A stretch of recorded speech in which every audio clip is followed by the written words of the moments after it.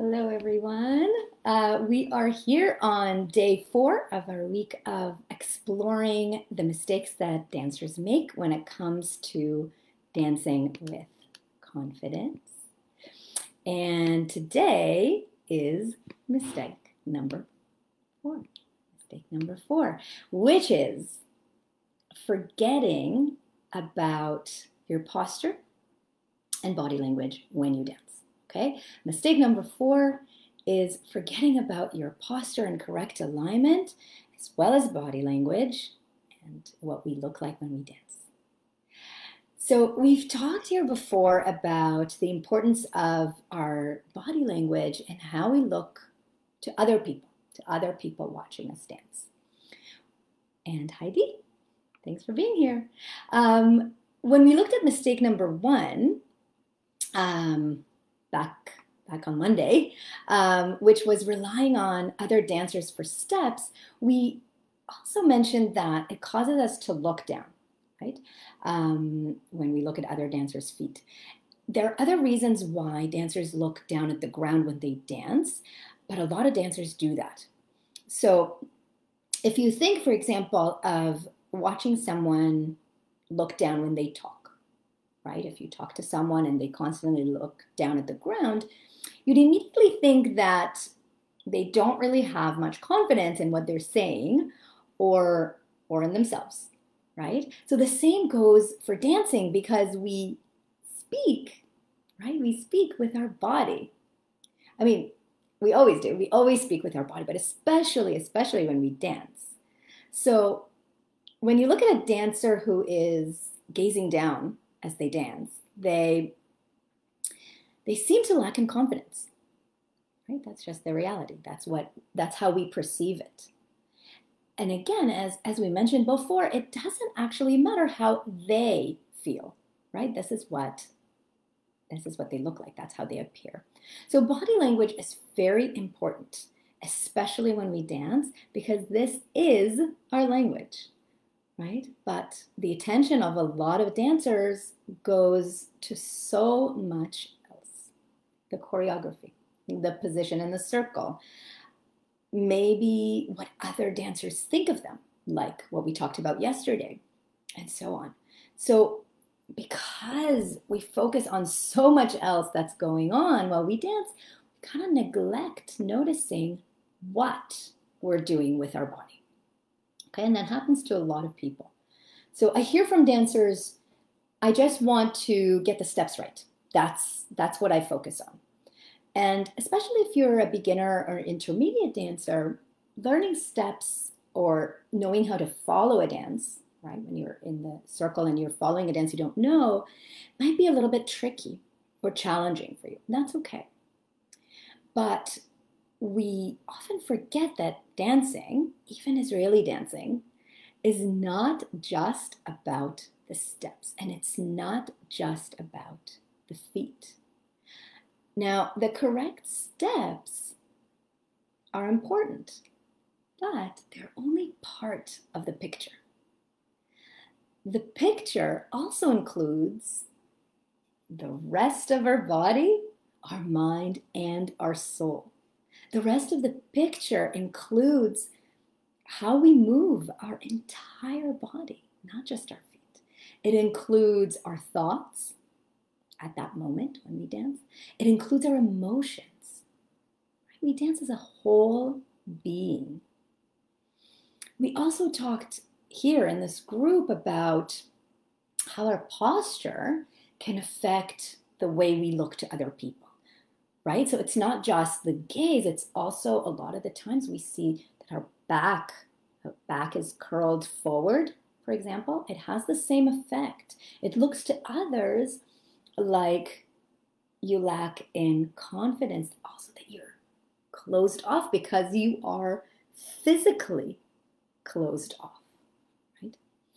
So I think I also shared with you that I believe that dancing is always a combination of forces, right? And kind of an outside in. So outside would be our physical body, the way it moves in space, and how this movement affects our inner being. So that's out, in, how it affects our mind and our spirit. And the other force is an inside out, right? Inside our feelings, our emotions, our belief system, and connecting from within to our movement, to the external part, to the outside, to the music, to other dancers around us. So to become a more confident dancer, we really need to examine both of these forces, the outside in and the inside out. So what I mean by that is that when we neglect our posture, it doesn't only affect our dancing ability. Okay, it doesn't just affect how easy and smooth we're able to move. It doesn't only affect the gracefulness in our dancing. It doesn't only put strain on our muscles and ligaments and may cause injury. These are all things that happen without correct alignment. But when we neglect our posture, it doesn't only affect our body language and the way we seem to other people is lacking in confidence. We also send signals to our inner world that we are, in fact, not confident. Okay? Our body gives our brain and our belief system that reinforcement that what we believe about ourselves is true. We are not confident. There it is. My body's telling you. My posture is closed and I look down. This is a reinforcement for my inside world. And there's a reason why correct posture makes us think when we look at somebody, it makes us think that this person in front of us is really confident, right? This is an outward manifestation of our inner feelings. This is the one side, the inside out. The same is true for the outside in. Outside coming from our posture. Our correct posture can improve our mood. And it sends signals to our brain that we are confident. If you think, when we stand upright and tall, right, and our body's open, we really feel like we're on top of the world. We're on top of things. We can do whatever. And if you think of the Superman or Wonder Woman pose, right, like that, they seem like they can, in fact, save the world, right? And it comes from somewhere. So what do? How do we remember our posture when we dance if we need to focus on so many other things? So first of all, if it is the choreography that is taking all of our attention, let's go back to mistake number 1 and go back and rewatch it if you need to. That is the relying on other people for the steps, right? And we talked that the solution was to actually learn the choreography and work on things at home at your own pace and really know things well, and also work on your confidence from within. Because I've also heard from dancers who say, well, I know this dance really well, but I still look at other people's feet. So if you know the dance really well, then there's something here inside in your confidence level that is not allowing you to look up, to rely on yourself, even though you know the dance, right? So there's 2 things here to work on. That was with mistake number 1. But the best way to remember your posture is not remembering it at all. You're probably saying, what? But yes, the best thing is when correct alignment is your regular posture, that it's part of your muscle memory. And it's not something you have to dedicate mental effort to. How do we do that? We practice a lot, just like everything else. So here are a few steps that we can take. As always, we start with awareness. We first notice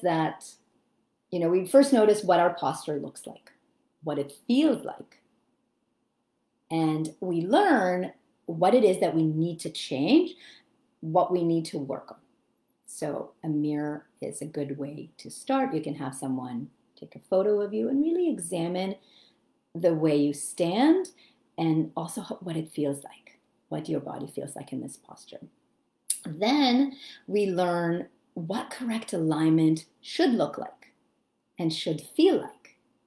And we practice standing in that correct alignment, even if it's just for a minute or a few seconds, whenever we stand, until our body gets used to it. It might feel a little awkward at first. You might feel like you're about to fall because your perceived center might change, but it's all part of it because we're retraining our muscles and our balance system. The third thing to do is to use a gradual exercise program to help strengthen the muscles that need to hold us in correct posture. So if we've had incorrect alignment for so long, some of our muscles get weak by that or shortened. So we have to work on the muscles that need to support us. And we need to change bad postural habits, such as the way we hold our phones, right? A lot of people, when they hold their phones, they're completely hunched over. Or sitting in front of the computer. Really notice these little things throughout your day and how your posture is. And then make standing in correct posture a new habit. Okay, so that takes time and effort initially. And the more time and effort we put in, the less we will need to later. Okay, we're really training our body, but then once correct posture is part of our muscle memory, we won't need any mental effort, okay? It would be just part of the natural way we stand and the natural way we move. And this is true for dancing, and it's also true for everything else we do in our lives. Move, stand, sit, lie down, anything else. And your correct posture will give you a huge confidence boost. Okay, so mistake number 4, neglecting your posture and your body language when you dance can be solved with some attention and practice. And if you feel like you need any kind of support with this, please send me a message and let's chat about it, because this is a really, really important topic. And it might sound like a huge thing that's very hard to tackle, but I do invite you to reach out and let's work on that and see what you can do to help with your own posture and your own awareness.